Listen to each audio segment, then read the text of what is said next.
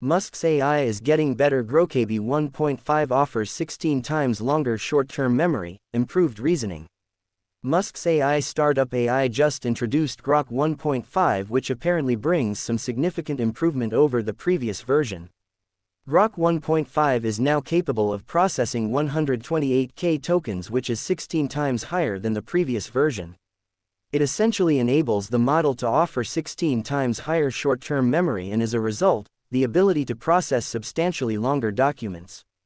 Tokens are the smallest units of data that can be processed. In the context of text, a token can be a word or a part of a word.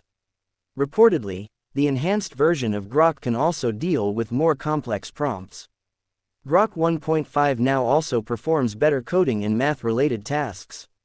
To give an idea, Musk's AI startup has shared some benchmark results they have tested with the new model. In our tests, Grok 1.5 achieved a 50.6% score on the benchmark and a 90% score on the other benchmark, two math benchmarks covering a wide range of grade school to high school competition problems.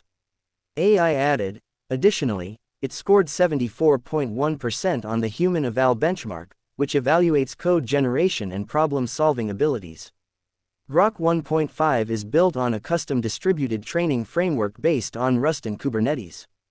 A custom training coordinator ensures that problematic nodes are automatically detected and removed from the training job. In short, they have managed to optimize their training process. Grok is currently limited to X Premium Plus subscribers.